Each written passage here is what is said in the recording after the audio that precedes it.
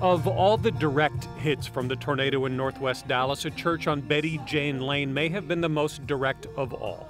Primera Iglesia Bautista Mexicana, First Mexican Baptist Church, reduced to rubble. And last week, the pastor sitting where the altar used to be told us this. Right now, you are standing in holy ground, more than ever.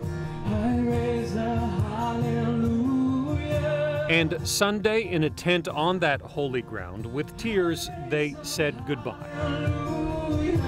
What's left of the buildings will be torn down. It's heartbreaking.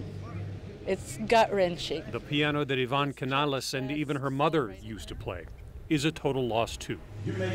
Even so, this is the first time at a funeral you ever heard a pastor say this. We're not destroyed. We're not down. They just slapped the bull. We're stronger. You just made me mad. Tornado, you just slapped the bull. The promise at the end of this funeral for their building and for that piano is that the church will rise again. Iglesia Bautista dates back 101 years, and a pastor would like to think that in those 101 years, the congregation faced bigger challenges than this. In the middle of the pain, there's a sweet spirit in us that says, you know what, let's write history again.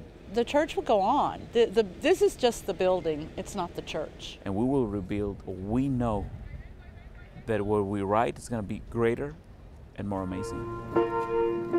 So as Yvonne tried to coax one more amazing tune out of a fatally damaged piano, she saw the obvious analogy. The building and the keys are beyond broken, but the music and the church. Our choice is to just stop or move forward. Promise to play on. In Northwest Dallas, I'm Kevin Reese. There's faith right there.